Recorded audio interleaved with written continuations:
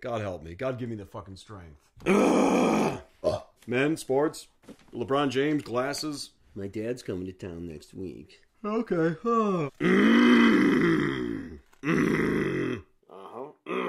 Flubbed.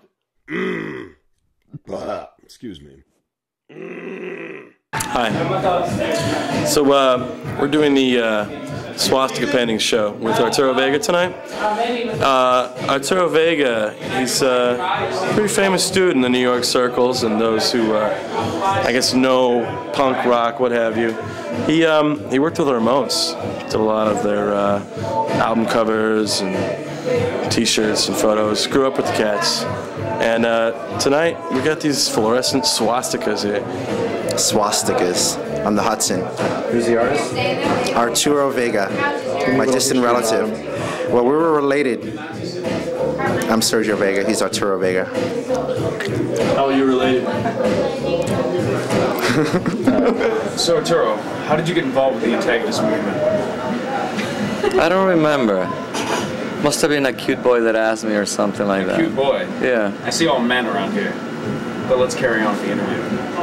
He asked me, not you, Chris. Is it me? Arturo, yes, attention. It's God.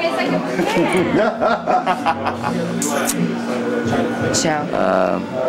It's not that I was ignoring the first two questions, I really didn't remember. But the fact is that I'm involved now. I have no idea how I got involved, but I'm very glad I got involved. These guys are doing the real thing. I don't think anything like this has been done in a long time, probably since the 80s, when Keith Haring and Basquiat and Richard Hamilton came from the streets to do art that they choose to call graffiti because it was from the streets. Ever since, art has been a career, and people trying to make a career out of their art talents has been what dominates the art world. And this is the first time that I see something happening from the streets. And so that's why you call it's fucking great. It's the real thing, yeah. Yeah. This is not a career. You know, people that I see involved in this is not because they're interested in making a career. These are people who are interested in doing what they have to or want to or know how to do. These are real artists. Would you say you believe in the process of making, not in the end product? No. It's usually the best part of it. You know, the trip is worth everything.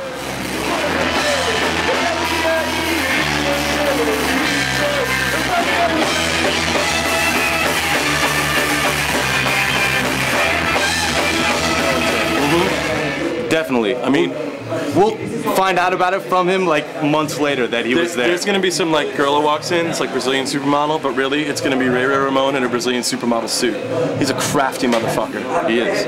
Crafty. We'll have like something in the bathroom that says, "I'm still alive, Ray Ray," or like Ray Ray was here. It's true. And then we'll see it and we'll think it's bullshit, and then we'll get the letter like months later that it was actually him. I know.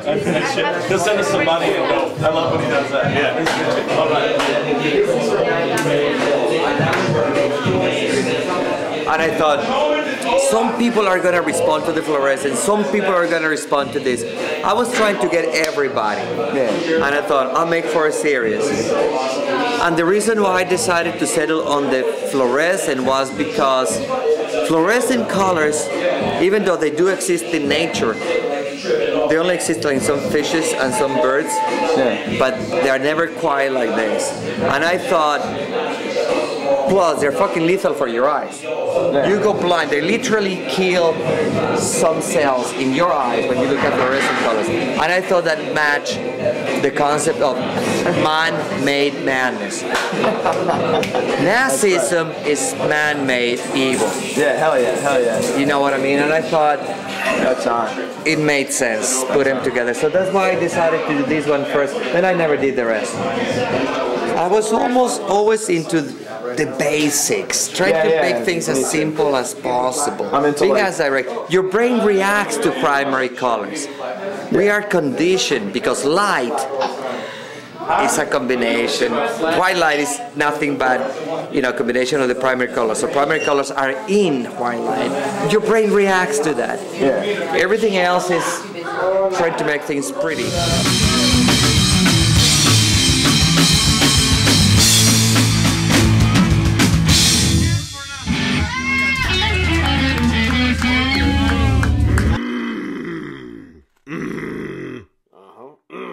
Flubbed. Excuse me.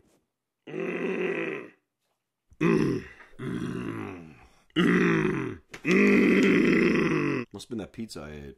This will be on the outtakes reel.